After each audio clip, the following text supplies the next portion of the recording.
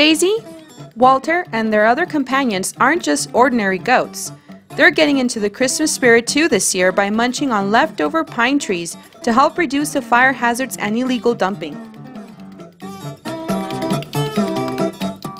Well, Goat Grazers and Truckee Meadows Fire Protection District, we partnered together to reduce the fire hazard created by illegal dumping of Christmas trees and a way to recycle and benefit the community.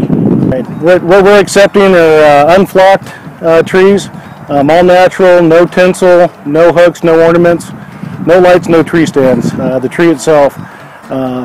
What the goats will do once they receive the tree is they will strip all the needles off, all the bark, and eat the branches down. The trees, it's a nice healthy alternative for them. The goats, it's like candy to them.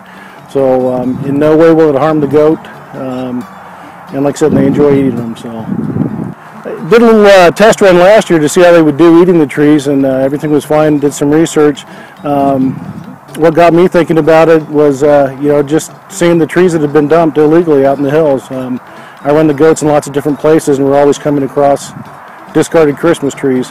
The way I got involved with goats myself was my children were involved in 4-H, and they raised goats and rabbits. Well, they switched to goats one year, and so I would go out on my property and get all the weeds together to burn when they'd open burning, and went out there and looked, and there was nothing to burn.